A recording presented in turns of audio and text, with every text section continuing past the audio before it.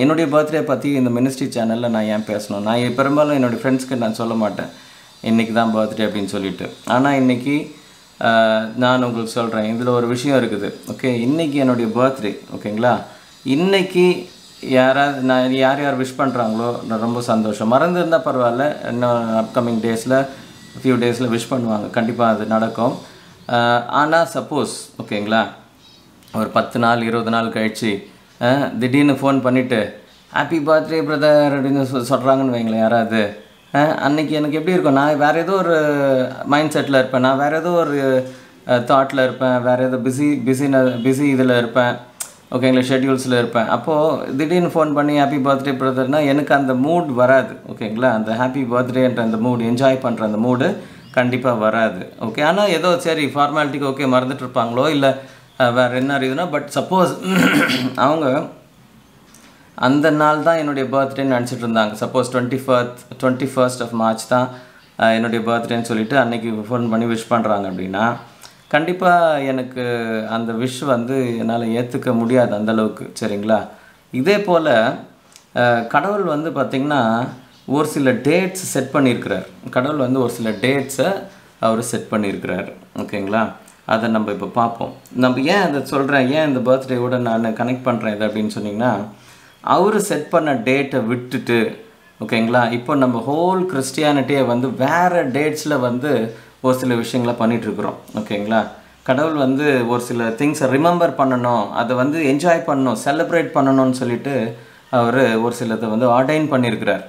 ஓகேங்களா, அந்த திங்ஸை நம்ம என்ன பண்ணோம், கம்ப்ளீட்டாக விட்டுட்டு நம்ம வேறு ஒரு ஸ்டைலுக்கு போயிட்டு இப்படி தான் நம்ம செலிப்ரேட் பண்ணுவோம். ஆனால் நான் கடவுளை தான் செலிப்ரேட் பண்ணுறேன், ஆனால் என்னுடைய ஸ்டைலில் தான், என்னுடைய ஷெட்யூலில் தான், என்னுடைய டேயில் தான், டைமில் தான் நான் செலிப்ரேட் பண்ணுவேன்னு சொல்லிட்டு என்டையர் கிறிஸ்டியானிட்டி இப்போது அப்படியே சைட் ட்ராக் ஆகி வெளியில் போயிட்டுருக்குறாங்க. நான் ரொம்ப நாளாக சோஷியல் மீடியாலையும் சரி, நான் நேரில் இந்த மீட்டிங்ஸில் நான் போய் பேசணுன்னாலும் இந்த ஒரு விஷயத்த சொல்லுவேன்.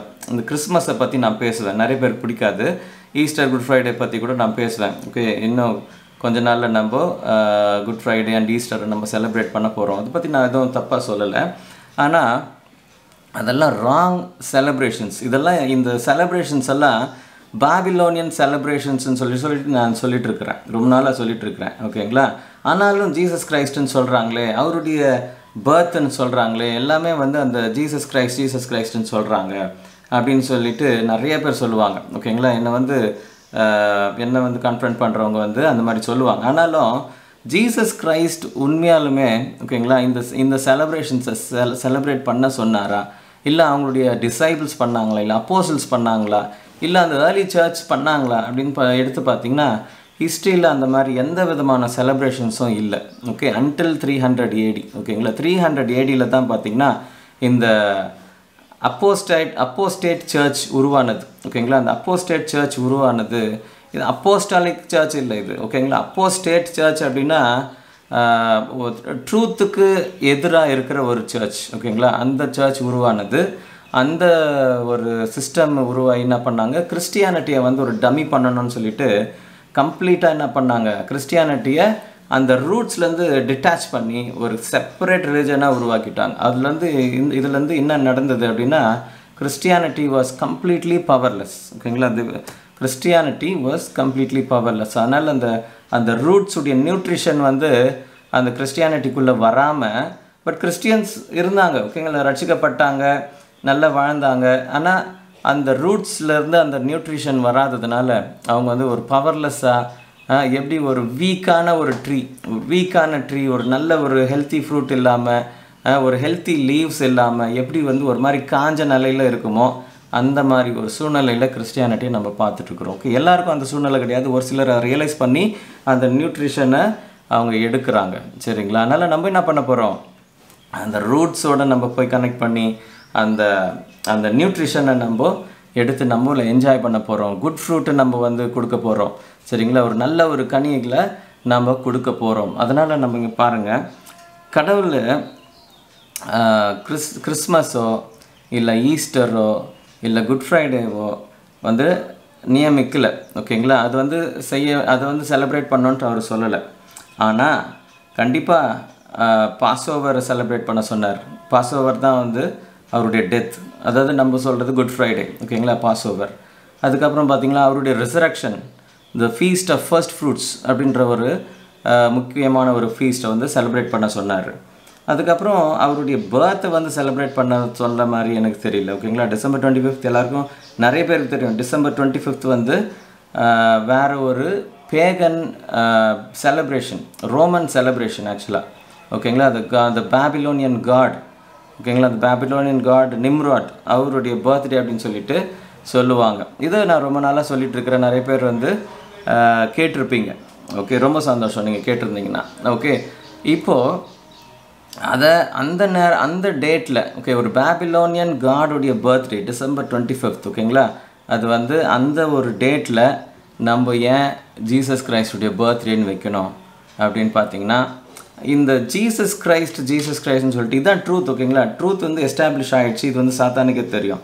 அப்போ என்ன பண்ணாங்கன்னா, அந்த ட்ரூத்தை பேஸ் பண்ணி எல்லா விதமான பொய்யான கலாச்சாரங்களையும் உருவாக்குனாங்க. எல்லாமே ஜீசஸ் கிரைஸ்ட், ஓகேங்களா.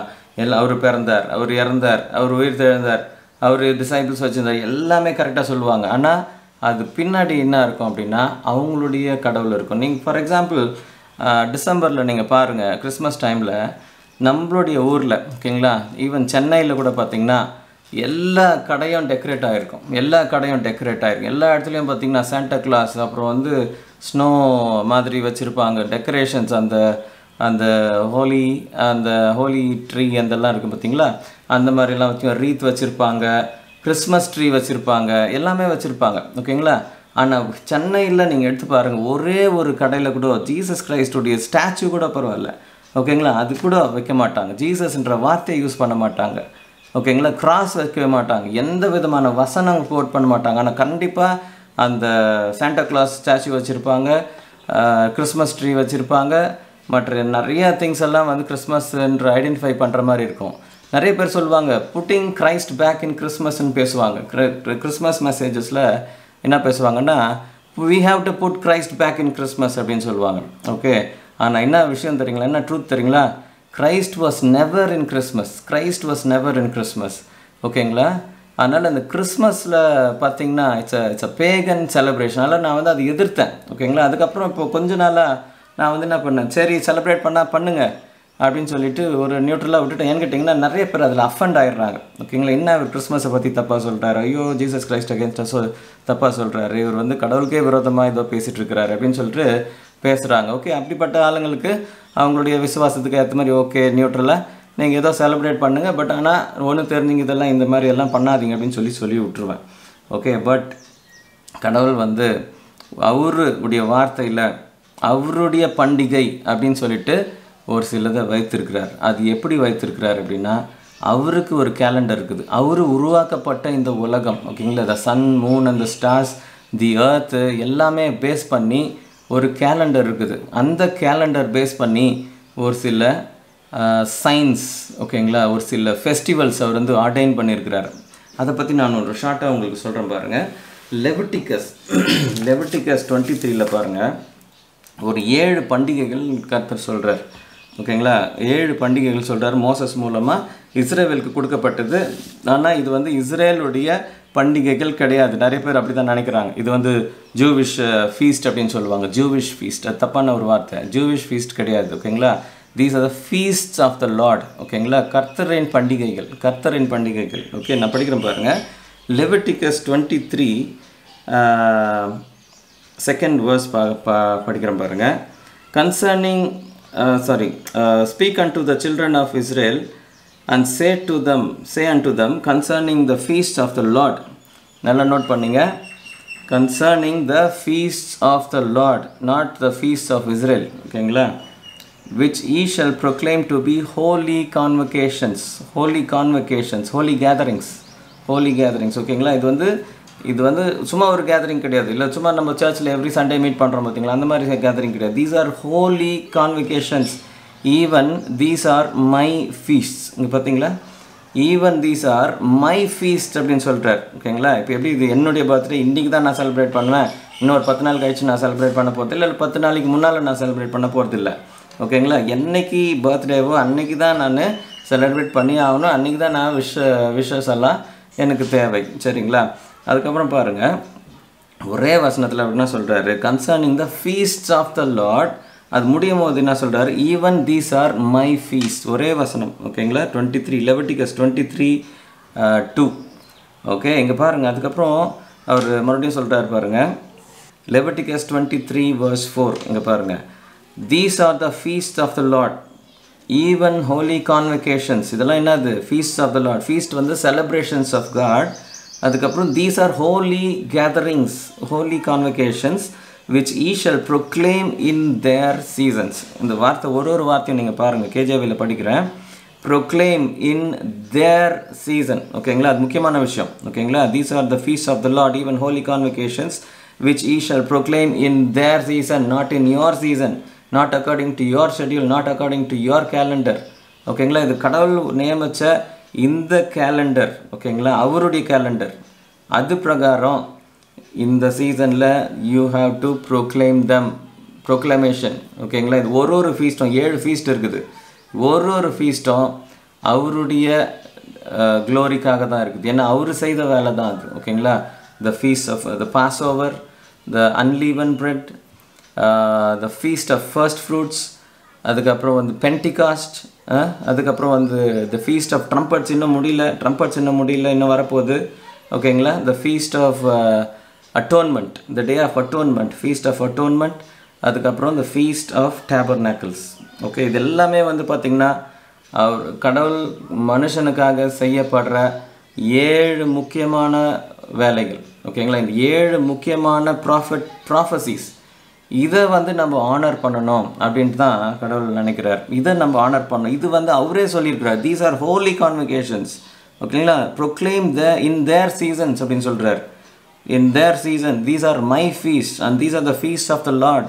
ரிப்பீட்டடாக அது திரும்பி அவர் பாயிண்ட் பண்ணுறாரு. இது வந்து எனக்கு இது வந்து இது இஸ்ரேலுக்குன்னு விட்டுற போகிறீங்க அப்படின்னு சொல்லிட்டு அவர் சொல்கிறார். யார் இந்த உலகத்தில் ரட்சிக்கப்பட்டு கர்த்தருடைய பிள்ளைகளாக இருக்கிறாங்களோ அவங்க இந்த ஃபீஸை வந்து என்னுடைய க்ளோரிக்காக நீங்கள் செயல்படுங்க அப்படின்னு அவர் சொல்கிறார். இந்த மூவர்ட்ன்ற ஒரு வார்த்தை, அதுதான் பார்த்தீங்களா ஃபீஸ்ட் அப்படின்னு சொல்லப்படுற ஒரு வார்த்தை. இந்த மூவர்ட் என்ற வார்த்தை பாருங்கள், இந்த எங்கெங்கே இந்த ஃபீஸ்ட்னு வருதோ அந்த இடத்துல வந்து ஹீப்ரூவில் மூவர்ட், MOED. இங்கே பாருங்கள், MOED இங்கே போடுறேன் பாருங்கள். Strong's H 4150. மோஎய்த். ஓகேங்களா?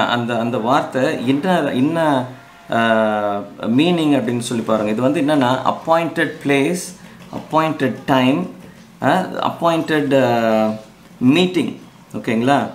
Okay, appointed sign R signal அப்படின்னு சொல்லியிருக்குது. ஓகேங்களா? இது வந்து அப்பாயின்மெண்ட். ஓகேங்களா? ஒரு அப்பாயின்மெண்ட். ஓகே, கடவுளோட ஒரு அப்பாயின்மெண்ட். சரிங்களா? கடவுளோட ஒரு அப்பாயின்மெண்ட்.